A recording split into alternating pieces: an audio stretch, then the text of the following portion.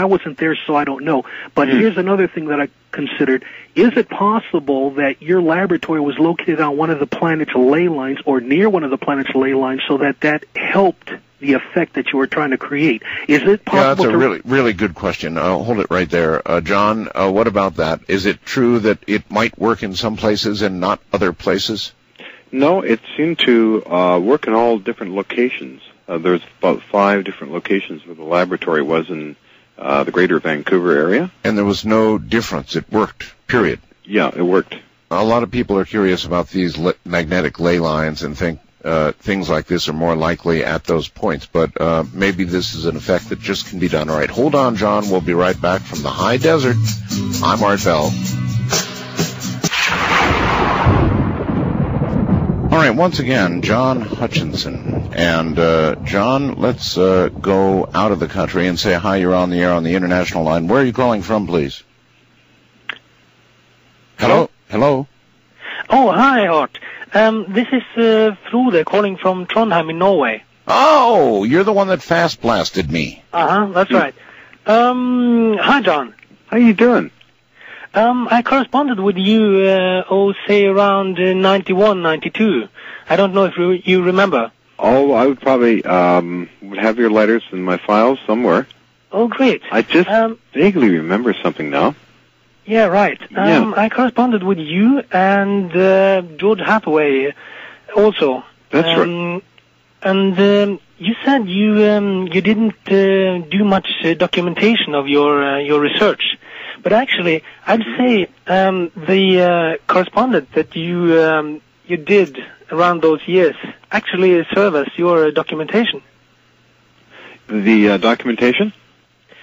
That I sent you? You said you didn't publish much of your research and no, not me. No, other scientists publish it a lot. I must have at least a cubic yard of solid material. So you're actually then you are the demonstrator. I'm the demonstrator, the showman, but the other scientists seem to want to make notes and write stories and books, and they're the ones that have been documenting it for you. All right, I see. Yeah. John, I wondered if I could ask you something. Mm-hmm. In my correspondence with you, I discussed the Kautsky-Frost effect.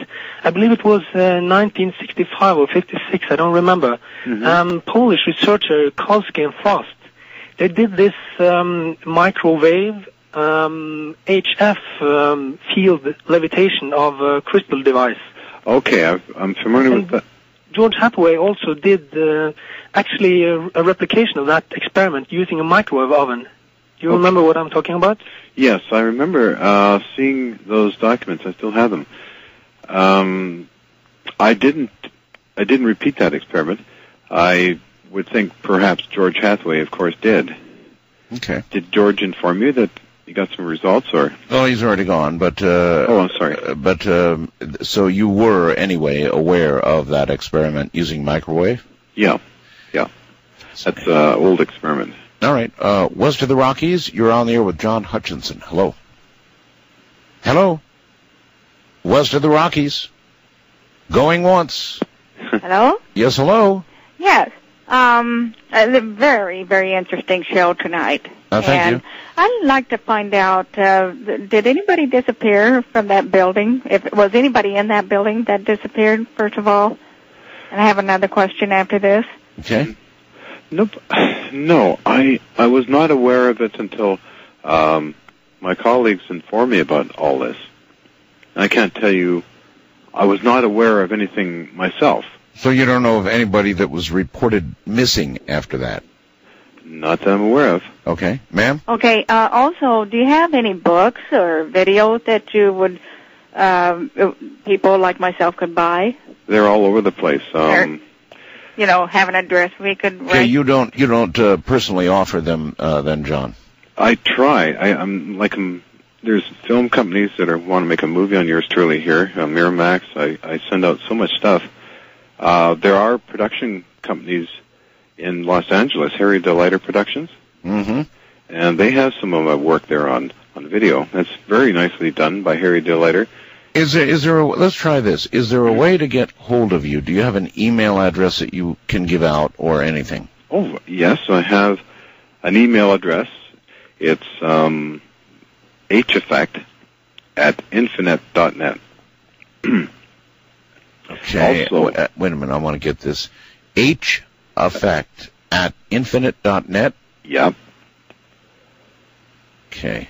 And also, on the Internet, if you look under Yahoo search or Google search, right, under Hutchison Effect, there's many websites there that show my work and tell what's the latest things that are going on. All right, so a lot of people can do easy research and get hold of you directly, even if they wish. Oh, sure. All right. I love people. First-time caller line, you're on the air with John Hutchinson. Hi. Hi. I can barely hear you, sir. John, can you hear me? Just, yes. Yes, John, question for you on your work out there. Have you ever, or were you ever to put it on a spinning table of any type to produce this effect? In that, I know... Do you mean put the equipment on a spinning table? Yeah, an inside-out motor will levitate, because we've done it here in Pittsburgh with a PhD that was part of the Philadelphia experiment. He should be able to do the same thing, in that the Tesla effect of the coils, in the Philadelphia experiment they use 4, he's only using 3, but the concept there of the coils and the frequency of DC, yes, you should be able, if you can get a table to go up to 2,000 revolutions by its power, it'll probably take over and levitate for you. It's called an inside-out motor, and then, of course, other cooling to control it. But you should try it if you haven't tried it. Well, I'm always open to interesting suggestions. The other is any wood. Did you embed any wood in these different? I saw some of the pictures here. Have you embedded any wood in this fluid state of the metal and that? Has any wood got into it? Yeah, there's one on the website there that there's a block of metal, or sorry, a block of wood in there, and other samples have wood embedded in them that were cut open. Okay, well, that means then that a bug or a frog or me could be embedded in that metal, so you reproduce the Philadelphia experiment. That's what I think, too. Right? Well, I guess so. Yeah, it's impossible not to go there. I went there right away. The moment I heard what you were using, it was obviously the Philadelphia experiment. A little different, but not that different. And yes, with the embeddings that we can see, caller, you're dead right. I agree with you. Yeah, can 4 coils give you a time shift? 4 coils could probably do that. I've seen things like light appearing, which is caught on Super 8 film, the old Super 8 film, light shimmering things that appeared.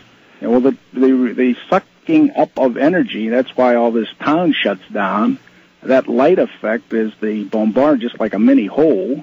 What's going on? So you're there. If you can get it spinning, you will have the craft and the liftoff that you want, plus power generation. So I hope good luck to you in that direction. Try it sometime. Okay, it worked.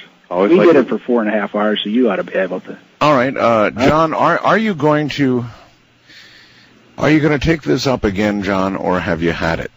Well, what I want to do is introduce it in the entertainment industry. Now, also, a lot of filmmakers are after me to sign a contract for doing my whole life story, and I'm considering that also. By saying I've had it, in a way, I feel a bit burned out, and I like my surplus electronics, and I had a lot of fun working on Navy ships, warships that were just a half a mile from here. And I would go down there and get electronics and study the ships. I was basically third in command of this for artificial reefs, and I was allowed to take anything off the ships. So I guess you need to get re-inspired. I think it would be fun. My main thing I always wanted to do was give a massive demonstration to one of the biggest U.S. networks to show this thing off to maybe ABC or NBC. Right. I got in a bit of a tuffle with Triage Entertainment. I mentioned that I would do that, and they didn't like that, and they started to give me some negative feedback on certain things when they aired the show. Okay. Wildcard line, you're on the air with John Hutchinson. Hello. Hi there, this is Clark